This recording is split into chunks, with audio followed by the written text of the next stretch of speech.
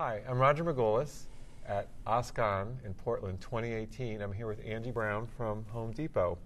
Angie, we're going to talk a little about open source. Sounds great, and, Roger. What's going on at Home Depot. And, you know, Home Depot technology uses lots of different, I'm sure, techniques and technologies and strategies.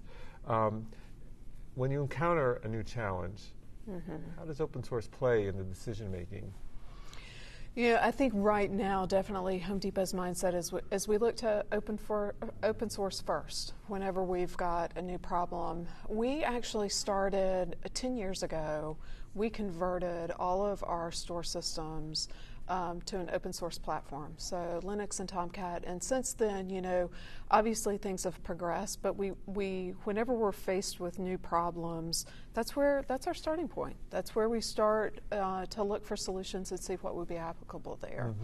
Obviously, our design practices are customer back, heavy UX influence, et cetera. But when it comes to the technical inner workings, we leverage open source quite a bit. So how do you determine the build or buy decision? I know it's kind of a classic decision people need to make. Yeah, I will tell you, so that's changed as well. I've been with the company for 20 years, and I think when I was to reflect back, we probably used to do a lot more purchase than we do now. Where we sit now, there are a lot of solutions that we look at from the purchase standpoint that would really require customization to meet where we're trying to take the business.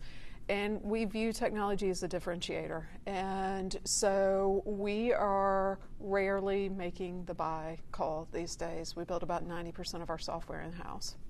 That's great. You're a pretty big company. We are. We are. And I was surprised that the 90% of the population is within 10 miles of a store, which means you've got a lot of gigantic stores. With regard to scale, that must be one of your kind of critical issues.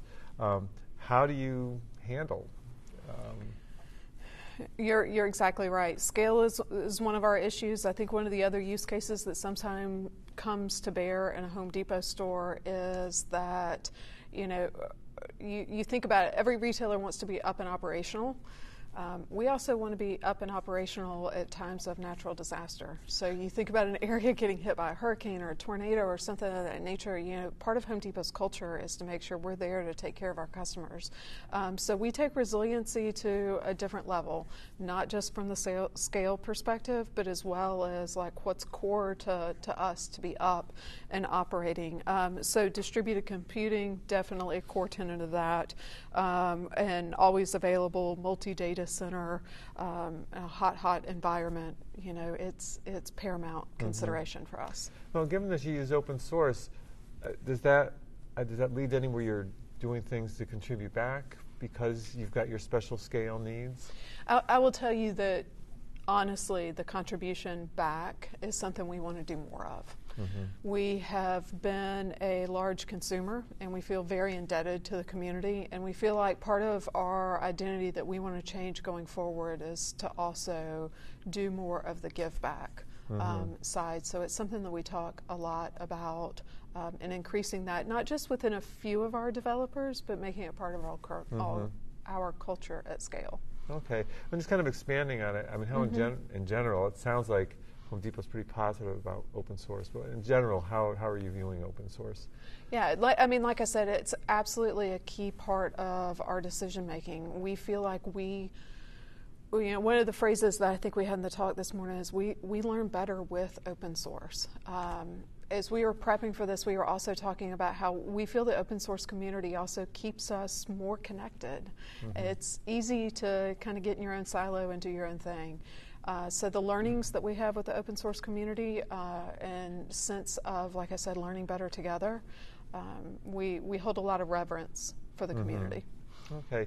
You know, at a lot of companies, when they're doing open source, anecdotally, we hear that it often comes from the bottom up, from the developer side. I'm almost hearing like a bit of a different story with Home Depot. Can you kind of describe like how much is bottom up, how much was top down?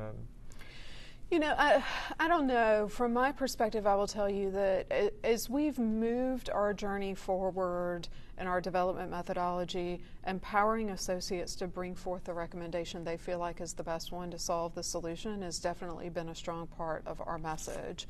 And so it more feels like we're meeting in the middle, you know, on that than top down or bottom up. I think there's desires on both sides.